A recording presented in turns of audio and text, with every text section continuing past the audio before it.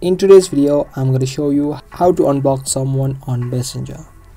If you had blocked someone on Messenger recently and now you want to unblock them, you can easily follow the process that I'm going to show you.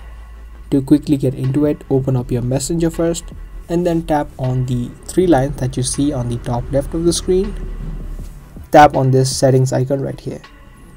After you do that, a whole page is going to open up. Now you need to come down and under preferences, you can tap on privacy and safety. Again, a few privacy options will open up, and under who can reach you, you'll have a section of blocked accounts. If you tap on it, now you'll be able to see all of the people that you have blocked. Now to simply unblock them, tap on the names and tap on unblock messages and calls.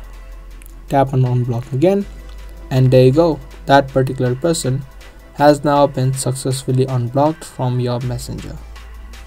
I hope this video was helpful. If it was, make sure to subscribe, share and give this video a thumbs up. That's going to be all for today. Thanks for watching.